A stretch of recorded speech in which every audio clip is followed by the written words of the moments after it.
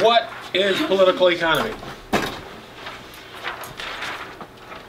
Political economy is basically a mix of the economy and politics, essentially. You know, it's, as it says there, the social relationships of power. Our fundamental human needs, how are they met in this society, right? And political economy really looks at four things. It looks at the relationships of property.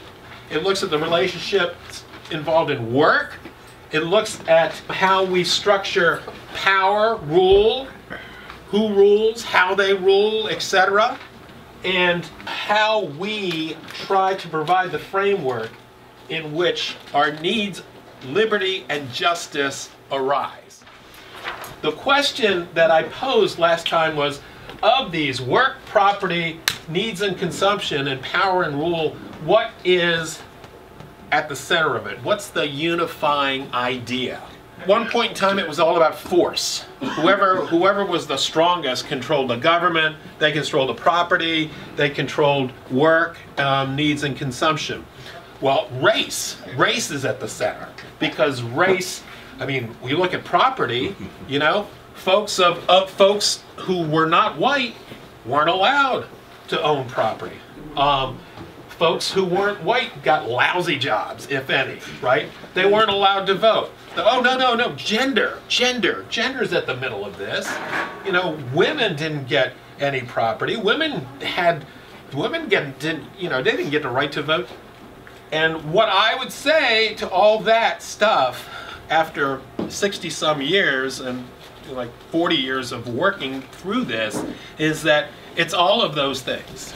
But essentially what happens in this whole system is the way we attack problems and the way we set up our problem solving gets to be really controlled. It's not simply controlled by profit, because profit and money, as we know, is actually controlling government and the ruling class. So these things are framed, they're presented to us oftentimes in ways that are very narrow. And we're told, look, you know, you can either have low-income housing in Baltimore, you know, and poverty and crime, or you can have gentrified neighborhoods, you know, coffee shops, etc., right? Is there profit or scarcity? These decisions, this notion that like there are only two choices is something that's been opposed upon to Curtis Bay and the Curtis Bay region since its origin. So like when we think about Fenway Street Garden and the relationship with DPW and the tension there, like Todd just said, like the choices that are laid out before us are destroy the garden or you don't get free or you don't get clean water. And that's not reality.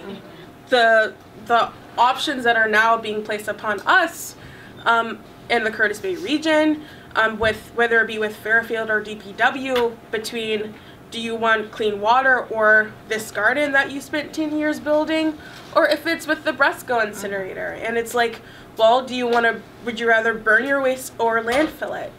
These are false options, these are false narratives, and we have many, many more.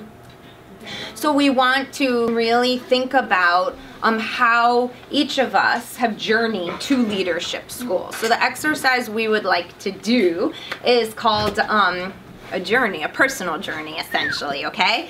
So you saw me cutting paper up here to get your individual sheets, right? We all have a story to tell about displacement, about impermanence, about being forced out of a home into another, or opportunities coming, right, our way. And obviously we're all gathered from distinct backgrounds, passions, interests, even work commitments or not. So what we really want this to be your personal journey. So you can do it however you want. It could be just words, right? And as the other exercise was. And then what we'd like to do is break you guys off into groups to really share out your personal journeys, right? Of movement, of conflict, of struggle, some of the kinds of things we've highlighted around housing, right?